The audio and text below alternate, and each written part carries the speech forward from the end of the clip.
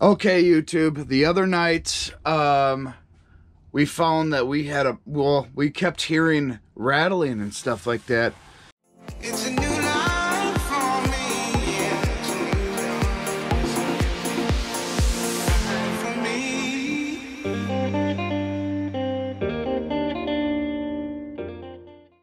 And figured out that it was a mouse. Well, it kept going on and on. I tried to catch it alive so I could release it outside, but it was not having it. So, of course, I don't want a mouse in here or mice in here having babies and getting into all the food and ruining it, and also chewing all the wires in my RV apart. I really don't like killing stuff, but I couldn't stand. That mouse was really loud, and it would have kept me up all night. Marlo's crying. That night, I had went into the Walmart and got some mouse traps. Now, if you're easily offended, it's time to skip forward because I'm going to show you what happened. Some viewers may find the following video disturbing. Viewer discretion is advised. Well, the very next morning, the mouse trap had all the peanut butter licked off of it. And I was like, oh my goodness, this is a really, really smart mouse. It's time for war. Well, this morning, Marlo was opening up those shades. A new morning. And, like I said, if you're easily offended by dead things, turn it off now. We caught the mouse. Looks like it worked. Pretty good. The mouse is dead. It's, you know, it dies quickly and humanely. Smart mouse, though. I'll give him that. Licked the peanut butter right off of it without setting it off the night before. I don't know how it did that, but it got it this time. Anyways, we're going to get rid of the mouse here. You can see it bleeding. And I'm going to probably reset the traps, just make sure there's no more mice in here, and we'll be good. Peace out, guys. You do not want mice living in your RV, trust me. You've got too many wires and components, and they can actually cause havoc and totally ruin stuff. It'd be really, really expensive to fix wires that are inside of a wall and other various things.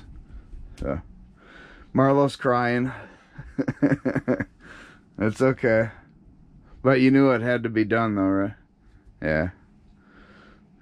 Well, we couldn't catch it alive. I tried looking for a trap that would catch it alive, you know, and so we could just release it, but they didn't have any.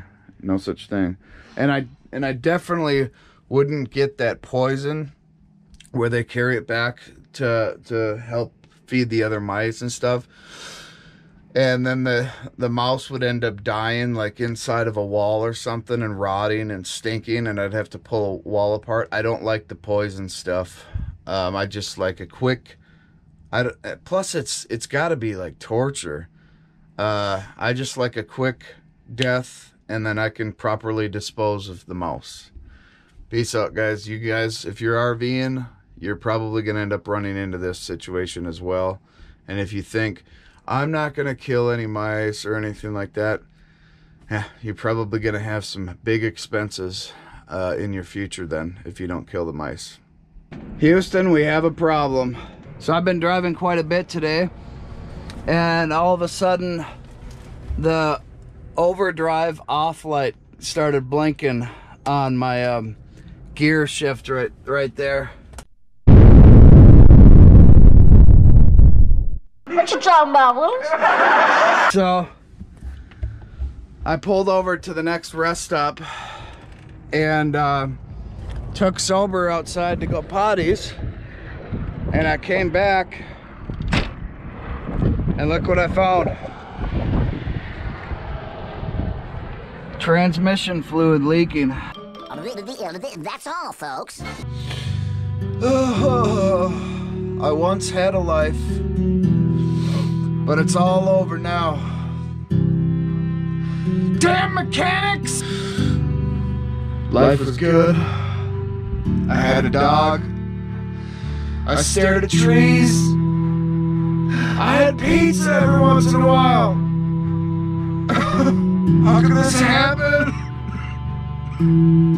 How could this happen?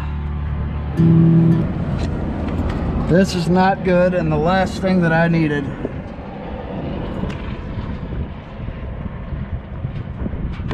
I'm in the middle of nowhere, Arizona. But luckily, I have some extra tranny fluid. I don't know what the problem is, why it's leaking now. I know that my RV really isn't used to going such distances. I've been averaging about 300 or 400 miles per day in such heat. That may be an issue, but we haven't been climbing up mountains or nothing like that, so it is what it is. I'm gonna have to get back out on the road here, hopefully before it gets too bad, and I'm gonna just have to keep checking it. Oh, this is the last thing that I needed.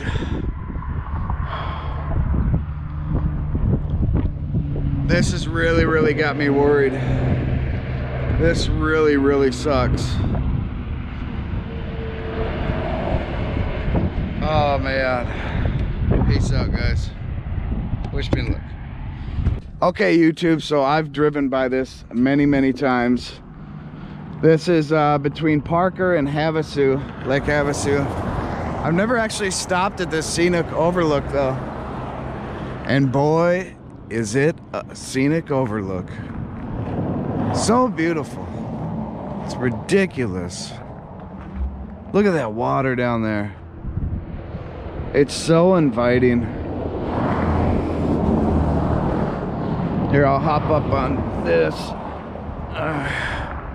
Oh yeah, that is just beautiful. What you talking about? What you talking about? What you talking about? And then there's, I think that might be an RV park up there to the right. This is, of course, part of Lake Havasu. And I absolutely love the scenery around here. All the way to Parker. From Lake Havasu all the way to Parker. What? Do you not see those? Oh yeah. There's a whole bunch of military helicopters over there. 1, 2, 3, 4, 5, 6, 7 I'm counting. There might have been more. Don't know where they're headed, but I will eventually tell you guys what I'm doing here.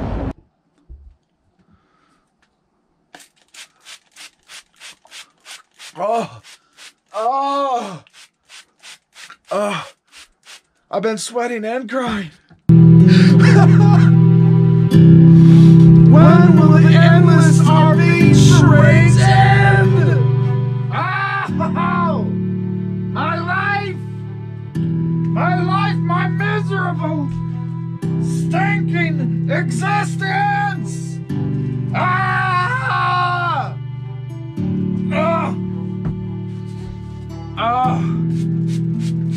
It's so hot! It's so hot! Oh!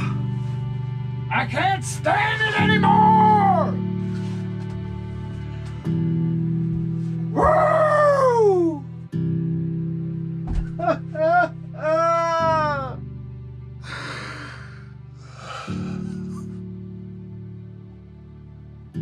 I have news! News that can be considered good. in this harsh world, I have news.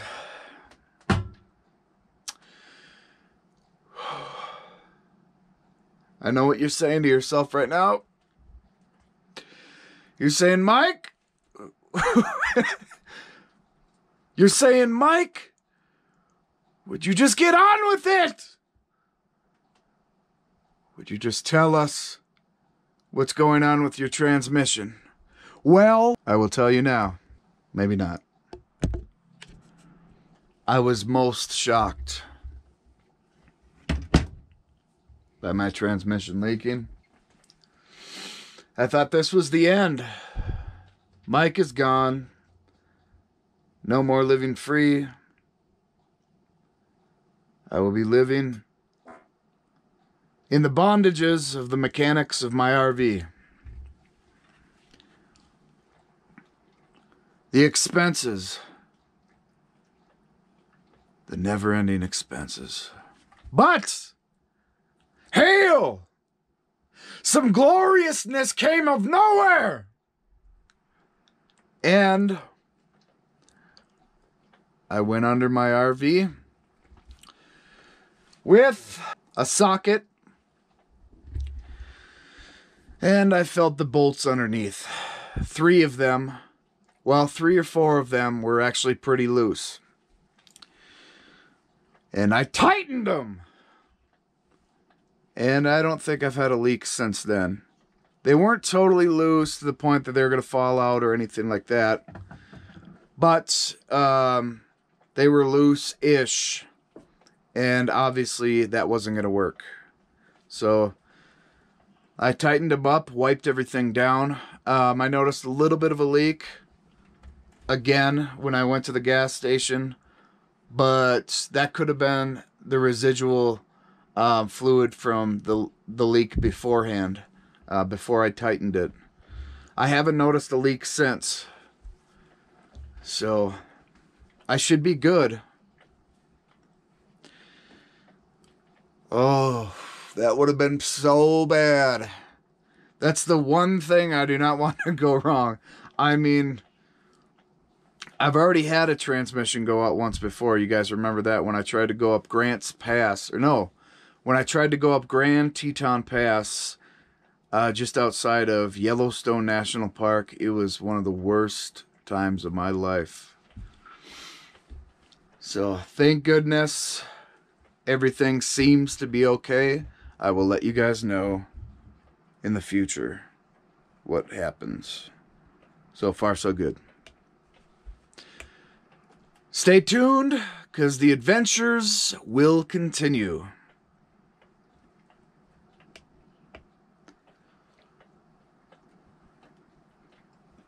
I'm acting like a goofball again. Oh, my goodness. You know, I've earned every single one of these gray hairs that I have.